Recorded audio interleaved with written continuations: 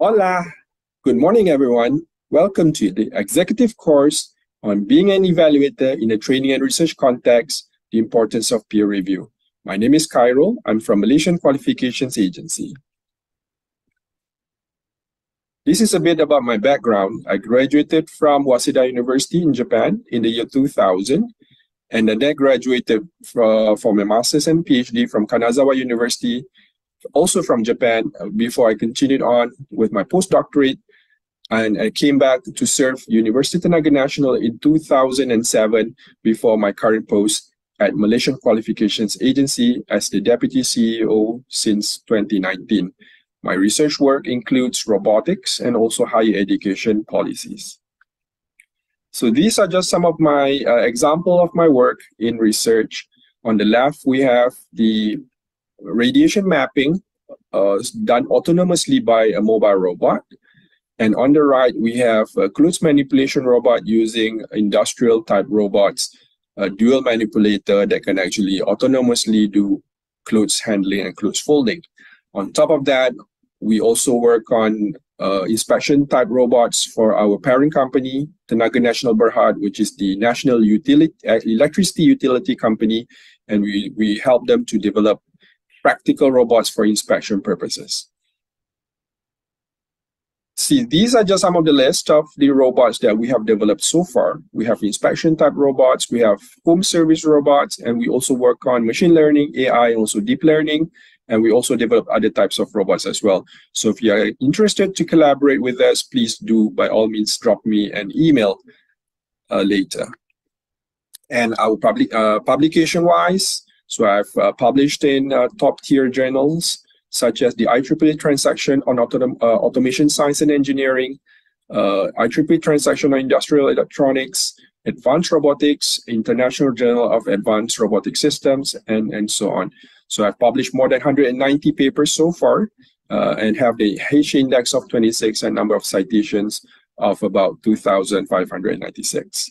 So on the right, we have, this is a newspaper cutting or clipping from an exhibition that we participated and had the privilege to explain our work to our Deputy Prime Minister back then in 2017. And I've also had the privilege of being invited and served as keynote speakers, as I was also in TV, invited to appear on TV. And these are just some of the benefits of being, visible due to the works of being peer evaluators. And to top it all, I was very privileged to be appointed as chairperson on the development of our National Robotics Roadmap. So this is the initiative by the Ministry of Science, Technology and Innovation back in 2020 and 2021. So we had crafted the roadmap for our nation for 10 years, and we hope that we can bring robotics at par with the rest of the world. So my experience as the peer evaluator and reviewer, I've experienced being reviewer for journal and conference papers, including manuscripts from IEEE Transactions and Magazines, Elsevier journals, IEEE conferences, including flagship conferences such as the IEEE Conference on Robotics and Automation, or ICRA, and also IROS. I've also served as external examiner for both master and PhD theses, internally and externally. External evaluator for promotion of academic staff. This is generally for external other universities. And auditor for accreditation of programs appointed by our quality assurance agency. External examiner advisor for programs appointed by universities to help them advise them on how to improve their programs. Auditor for institutional audits. This is appointments by the ministry to audit institutions. And I also had the privilege to become an auditor for International External Quality Assurance Agency, which was appointed by the Regional Quality Assurance Network in ASEAN, which is the ASEAN Quality Assurance Network. So what is peer review about? So peer review is about process of getting feedback evaluation from peers, usually about the validity, quality, and often the originality of articles for publication or presentation in conferences, its ultimate purpose is to maintain the integrity of knowledge by filtering out invalid or poor quality articles. The currency, technique, and ability of one's teaching abilities is also subject to peer review. The quality of proposal for award of research grants, scientific, and also teaching awards. The readiness of an academic for promotion to the rank of professors, associate professors, and so on. The validity, quality, and often the originality of thesis, and whether it meets the requirements for conferment of a master's or PhD degree, and also the quality of program being offered in a particular institution or the institution itself. So these are maybe just some of the examples of modes and modalities of peer review. So in this particular presentation, I will try to, as much as possible, cover items 1, 2, 5, and 6. Whereas actually the basic principle and also philosophy of peer review covers basically all 6 items here. So introduction-wise, what is the importance of peer review? As I explained earlier, this is about getting constructive feedback about how your article thesis should be and how you can improve your work and your progress of your career. So your teaching abilities and how you can further improve them, the quality of proposal application and how you can improve them in the future to be able to secure a grant, a promotion, and so on, and the quality of a program offered or the institution itself and how you can further improve your program and also your institution. So how to be selected as an evaluator or assessor for peer review? Of course, the most important thing is to be visible. And how do you get visibility? Is through your research work and publications, through your positions that you hold at your university or in professional bodies such as IEEE and also learned societies. So you need to be visible among your peers. And usage of social media such as LinkedIn, Facebook, and so on, and also having your personal website might also help you in getting that visibility. And of course, as a researcher, as an academician, we should always attend conferences with the intention of not only presenting your paper, but also to get that visibility through networking, okay? And then these are maybe baby steps for you to become invited as plenary and also as keynote speakers, as invited speakers. So attending conference is very important for networking and also for getting feedback on how you should improve your work. So let's go with the peer review of research first. So I think this is the pinnacle of what we do as an academician. We always write papers and we also review papers. So the evaluation of manuscript by peers is important in ensuring novelty and credibility of new knowledge that you would like to present to the masses. So the peer-reviewed publications depend on impartial assessments from experienced researchers to guarantee the excellence of the content that they publish. And the collaborative effort of reviewers in a particular scientific or art domain are essential for upholding the standards of both journals or conferences and the field of interest.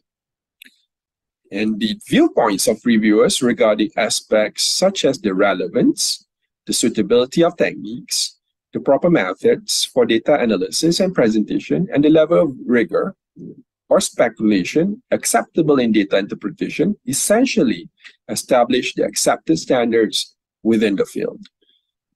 Okay, and the assessments establish more subtle benchmarks for professional conduct, ethics, and collegiality.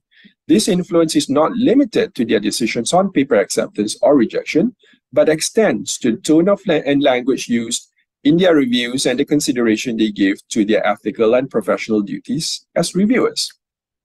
And what do the editors in journals and also maybe conference chairs look at when they appoint reviewers?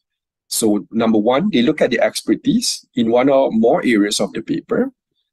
Conflict of interest, you must declare your conflict of interest. Good judgment, ability to think clearly and logically, ability to write a good critique which is accurate, readable, and also helpful to editors and also the authors in improvising and making decisions on whether to accept the paper or not. Reliability in returning reviews, and also the ability to review in the allotted time frame. So these are very important aspects the editor actually look at. For example, when you are given or you are offered being invited to review, that reliability of returning and you accept the reviews, whether you have 100% compliance in returning all the reviews, and whether you do them in the stipulated time frame that is actually set by the publisher or by the journal or by the conference. So these are very qualities that editors look at when they look after reviewers. And from the editor's point of view, the ideal reviewer are researchers who are working in the same discipline as the subject of the paper, okay, will understand the hypothesis underlying the work, familiar with the model systems and methods used in the project, and the ability to judge the quality of data analysis and assess the validity of the conclusions, and be able to assess the significance of the work. So of course, this is ideal reviewer. If a person fit nicely into the scope of work, he or she will be able to advise the editors on whether to accept or not to accept the paper, and what are the improvements that the authors need to do in order for the manuscript to be accepted by the journal or by the conference. And questions to consider when deciding whether to review a paper. This is you when you are getting an invitation. So do you actually have the appropriate expertise? So as I explained earlier, ideal reviewers are what the editors are looking after. But of course, normally, ideal reviewers seldom exist. So editors will often send papers to multiple reviewers with different areas of expertise and different perspectives. So you might not have the entire expertise in that particular in the area of the work, but you may actually have partial expertise in some of the sub areas in the work which you can contribute in providing your expert opinions to the journal or to the conference. So young reviewers tend to underestimate their expertise. So perhaps you have to be confident in what the ability that you can provide justice and also good review and good feedback to the journal and also to the authors. But of course, whenever in doubt, please contact the editor and discuss your concerns. So at any point, you can always feel free to contact or communicate with the editor or with the technical chair of the conference to discuss your concerns. And be mindful when reviewing a manuscript, reviewers should be aware of the ethical issues and problems at the point of deciding whether to review a manuscript or not, when reviewing the manuscript and after submission of the reviews. And to be a good reviewer, one must understand that this peer review process and the role of the reviewer. And you should not accept the review task if there is a conflict of interest, which can include institutional affiliations, collaborators and colleagues. Maybe the papers come from your collaborators and colleagues, and other relationships with the authors, such as you are a family member, you are a friend, or maybe people that you do not like or detest. So, of course, some of the times, the manuscript come to you without the name of the authors. It's blind review. But at certain certain times, you may actually guess the manuscript is a work of maybe person who are listed here, you have conflict of interest in, and in that case, you should politely decline the review because you have conflict of interest. So that's very important to uphold that integrity and professionalism in ensuring that your review is impartial and is not influenced by feelings and by other emotions and so on. And other conflict of interest includes patent and license agreements, financial support if you actually involved directly in funding the research, or you receive funding from a particular company involved in the work, and so on. And also, please make sure that you, if you have strong personal beliefs in certain things, such as you are against stem cells or against abortion, and the paper is related to that, and you have your belief in certain things, and you do not want to, may not want to actually review the paper. Okay, so these are just some of the other types of conflict of interest that you may want to also consider when considering whether to accept or not a review process. So once you agree to review, how do you handle the paper? So of course, manuscripts under review are confidential documents. They contain unpublished data and ideas which must be kept confidential. You cannot share the paper or its contents with your colleagues, and manuscripts should be kept in a secure place. Okay, so this is just some of the things that you have to be very mindful when you handle the manuscripts. Remember, confidentiality is very, very critical. You cannot use the information in the paper in your own research or cite it in your own publications until the journal or the conference has actually published the paper. So this can raise serious ethical issues if the work provides insights or data that could benefit your own thinking and studies. Not only the paper, but also the outcome and content of the review are confidential. So lapses in the confidentiality undermine the review process, betray the trust of the authors and the editors, and can create serious problems for everyone involved in the reviews. So remember, guys, confidentiality is critical. You have to make sure that you uphold this confidentiality at all times when you do your review process.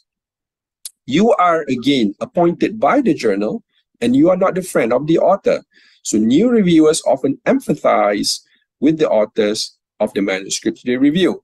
It is sometimes difficult to adopt a more institutional perspective and to realize that the reviewer's primary role is to advise the journal and not to help the author publish the paper.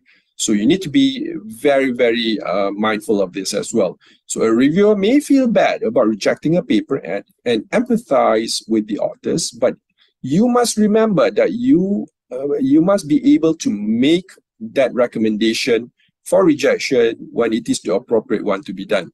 Okay, so you have to be very professional in deciding or giving your views on whether the manuscript or the paper is acceptable or not.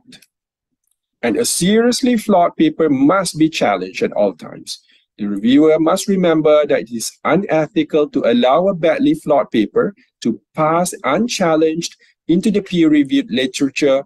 Well, it will be a trap for readers who are unsophisticated, and they will just simply read the manuscript superficially and simply accept the flawed conclusions at face value. So this is very, very important, guys. You have to make sure that no flawed paper is allowed to go through and being published. Okay, so this is to uphold the integrity and the professionalism of our field. And when you write the review, they must be clear, concise, and accurate. Okay, although the primary purpose is to advise the editor and to provide comments to the author. Okay, so comments to the author frequently are of value in guiding revision of the paper for the same or for a different journal and suggesting ways to improve the work. Comments to the author may be very brief, especially when they are very, very excellent papers. Okay, and they may be extensive if the reviewer feels the paper has valuable elements but requires extensive revisions to present the findings effectively. So you may want to guide your peers, the authors, in improving the paper so that eventually it will be accepted either by that particular journal or maybe a different journal. Okay, and the reviewer should remember that the review will be sent to the authors and that it should be written in a constructive and collegial tone. The content should be constructive and informative. The comments and recommendations should be clear and should be supported with citations to specific areas in the text of the paper. And when the reviewer's criticisms rely on or are supported by data in the literature, the reviewer should provide citations to the relevant papers. And a good review should help the authors to think more clearly about their work and its design, execution, presentation, and significance. Okay, and it's very important at the end of the day that the researchers, the reviewers receive appropriate credit for their reviews, because it allows them to develop a track record in the peer review process. It adds on to the review, the new reviewers to adds the new reviewers to the journal's database. So it adds to the journal's database, facilitating future invitations to review papers. It builds on the reviewers' professional network. They become known to the editors. It increases the reviewers' visibility. So journals list and thank reviewers in journal and on journal and society websites. Okay, journal editors are often asked to recommend committee members, speakers, and study session members for the journals. So they might want to choose you if you are a good and visible, evaluator or reviewer. And a solid track record of performance in the peer review process will enhance the visibility of a young researcher and enhance the development of his or her career. So it's very, very important that you do reviews and you get credit for your work that you have done and actually contributed to the journal or to the conference. So that's about it in brief about peer review of research. Now we go to the different aspect of peer review of teaching. So this is no less important than peer review for research, because we need to also do peer review for teaching to enhance how we conduct our lectures and how we deal and engage with students. So what is actually peer review of teaching, or PRT? So peer review of teaching is a confidential form of evaluation conducted by normally colleagues or peers. It is designed normally to provide feedback to the instructors, to the lecturers about their teaching.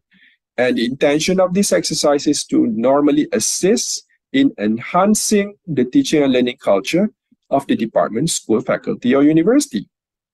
And this peer review of teaching enables instructors or lecturers to observe and observers to reflect on their teaching practice. So not only the subject of the peer review is can reflect on the teaching, but also the observers can actually learn a thing or two from the subject who they are peer reviewing. So the collaborative efforts of reviewers in a particular science or art domain are essential for upholding the standards. The PRT is also known as peer evaluation of teaching or peer observation of teaching. Okay, and formative assessment. So peers will be able to generate information for you about your teaching habits that you can use to improve your teaching and your students' learning. So it is normally non-evaluative. And also this peer review of teaching can be based on triangulation of information, including reviews of teaching materials, classroom observations, getting feedback from students, among others. And it focuses on specific aspects of teaching to identify strengths and opportunities for improvement, followed by a plan for continuous professional development. So you can get feedback and you can actually plan on how to get to make yourself better through CPD, or continuous professional development. And it serves as a tool for the continuous development of effective teaching throughout a career. And remember that nowadays we have so many technologies out there, so we have to also enhance the way we teach and the way we handle students who come from different types of background now. We are more of generation X, Y, and then the students now are Gen Z, and maybe some of them in the future, in the very near future, coming from Alpha and Beta. So these are native AI students. So they are native in AI. The Gen Z is a native in digital native. So they are digital native. Alpha and Beta are AI native. So there are different ways of how we should handle the students. So we have to improve our teaching and pedagogy techniques from time to time. Okay, and documentation can help foster better reflection as well as become evidence of that CPD. So there are many forms that we can use. Of course, the institution, the department, faculty can develop a peer evaluation form. So this is just an example. What is important is it has to be very, very objective. You need to have a proper rubric to assess. Okay, and also it has to be constructive so that you can provide constructive feedback to the subject of review. And what are the challenges of peer review of teaching? So peer evaluations do not replace other forms of evaluation review of teaching. They serve as a component of a multifaceted approach of teaching evaluation. So it is subjective and can be biased if the criteria and standards are not made clear. So you need to have rubrics and so on to help you in doing this. Power relations and collegiality issues can also be a challenge. It can trigger anxiety and tension among those being subject of reviewer and also a subject of review and also the reviewer. So the PRT process must be rigorous, open and transparent, and done with integrity and care, with the objective to improve the teaching and learning and support instructors and the lecturers to become a better lecturer. Administrators must also acknowledge the time and effort put into this peer review of teaching for it to serve its true purpose. So sometimes we tend to take this for granted, but I think peer review for teaching is as equally important as the peer review for research. And you can have look at the the references, and the work on journals and also conferences. There are many good articles that you can read. So this is just an example of an article that you can read further about peer review in teaching. Okay, so now next, I would like to also share a bit about peer review for accreditation, because I come from Malaysian Qualifications Agency, so we can share a bit about what is peer review for the purpose of accreditation. So just to explain a bit about what is MQA, Malaysian Qualifications Agency was established in 2007 with the functions listed here. And I would like to highlight two important functions that we have, which is very relevant to the content that topic today: the quality assure, to quality assure higher education institutions and programs, and to also accredit courses that fulfill the set of criteria and also standards. So in order to do this, we rely on peer reviews, we rely on assessors. So the quality assurance process in MQA, or Malaysian Qualifications Agency, we look at the program's quality through accreditation. And the process of accreditation are done in stages. We have provisional accreditation, we have full accreditation, and we have maintenance audit. We also have the institutional audit in certain institutions that we do. Okay, especially when we evaluating them for self-accrediting status institutions. So these are just some of the types of accreditation. Perhaps in your respective country, it can be slightly different. And we have also documents that are developed together with academicians and together with the experts to assist MQA in conducting our evaluation, on our assessments, on our accreditation exercise. So again, as an academician, you can also be involved in the development of these kind of standards in your respective countries. And the most important document that we hold on in any accreditation of programs is the Code of Practice for Program Accreditation, or we also known as COPA. It has 6 sections, and inside that there's also a section about the panel of assessors and how to prepare the report. Okay, so these are important guidelines that can be used by the institutions, the program owners, and also the assessors that are appointed by MQA. And these are just some of the areas for evaluation. So we have 7 big areas for evaluation. Okay, so the program development and delivery, student selection, academic staff, program management, educational resources, assessments of student learning, and also the entire program monitoring review and also CQI. So if you look at these areas of evaluation, what comes into mind is that as an assessor, you need to be well versed in all these areas as well.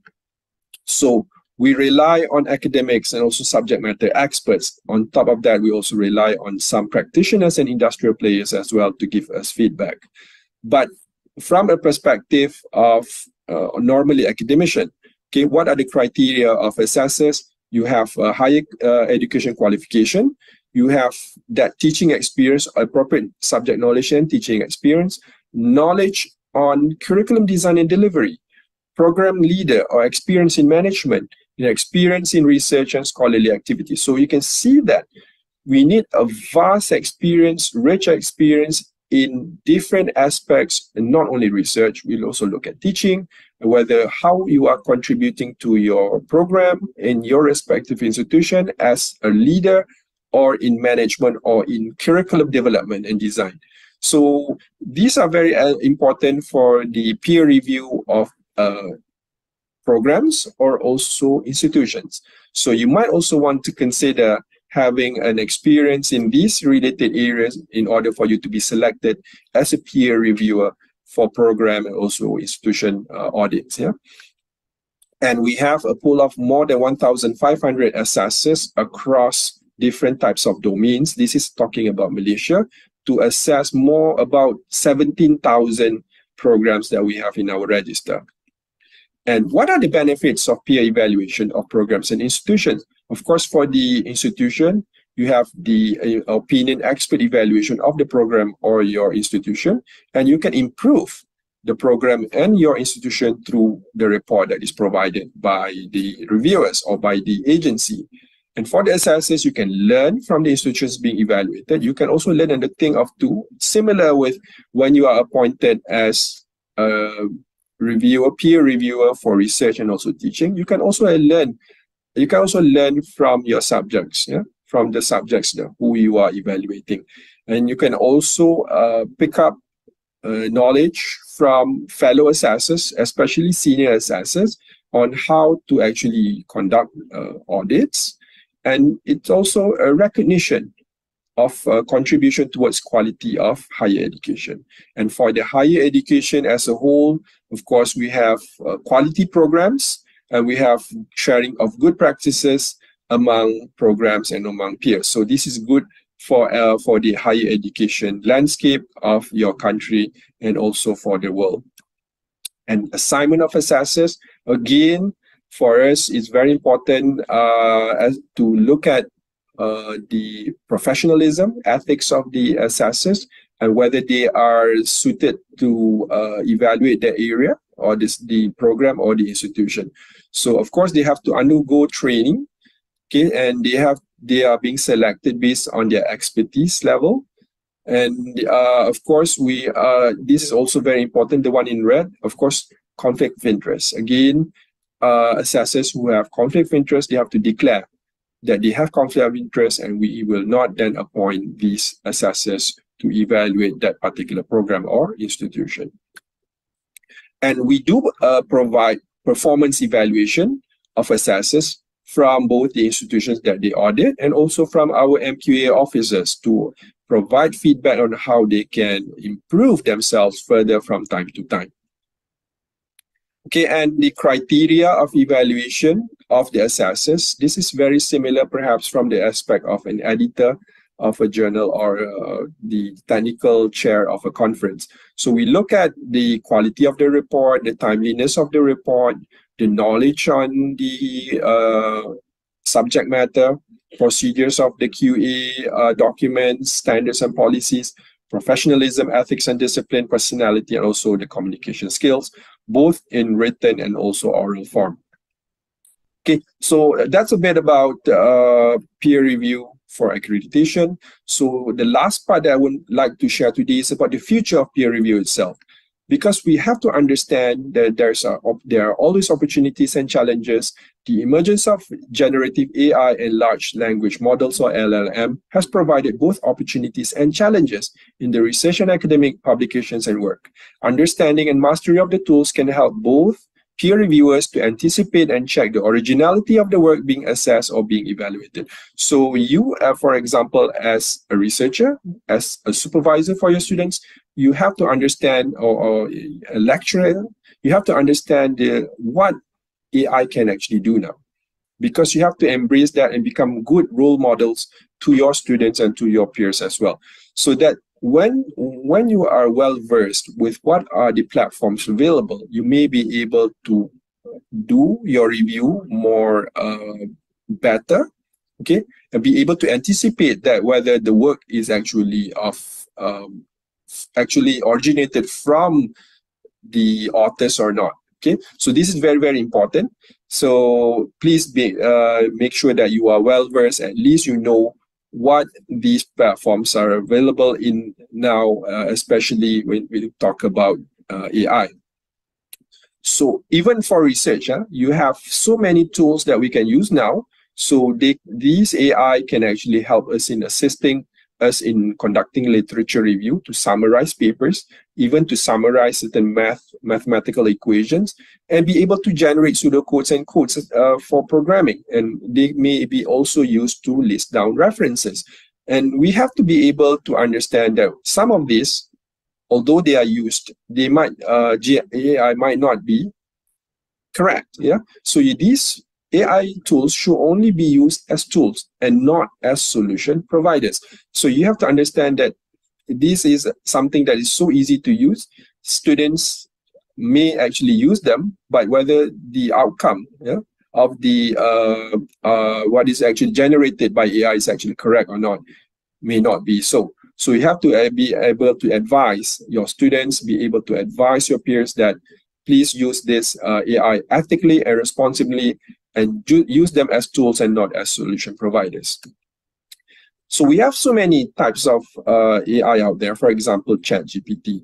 ChatGPT can even be used now to generate image. Okay, not only text, but we can also use ChatGPT, the premium version of ChatGPT, to generate image. And of course, there are so many things that ChatGPT can do.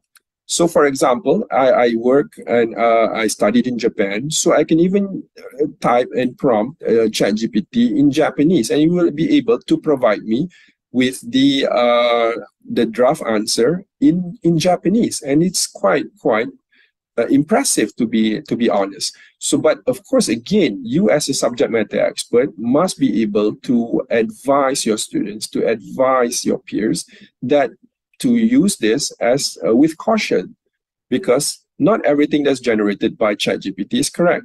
And the one you can see on the left, ChatGPT can also generate image using DALL-E in ChatGPT Plus. And SciSpace is another type of example of generative AI using the large language model, LLM. It can assist literature review, provide insights of papers, and auto-generate questions to deep dive further, and customize questions to get answers. So this is just the what is SciSpace looks like, and it can summarize, give you a summary of the top 5 papers from the search, and it can also provide you individual summary of the individual papers. So it's very, very useful in providing or in helping you to do literature review. Of course, you can also use SciSpace to suggest questions for you to dig further using the Copilot function. It can also explain mathematical equations and tables that may come as part of the suggestion, so part of the paper. So you can use SciSpace in this manner. And of course, what is important, these are just 2 of the examples of generative AI. So in Malaysia, MQA, Malaysian Qualifications Agency, we have actually issued an advisory note to the educators, students, and institutions on how they should use generative AI responsibly and ethically. So we ask the institutions to set up guidelines on how to use AI. Academic staff should be the role model to students. So you yourself should also know how to use some of this AI.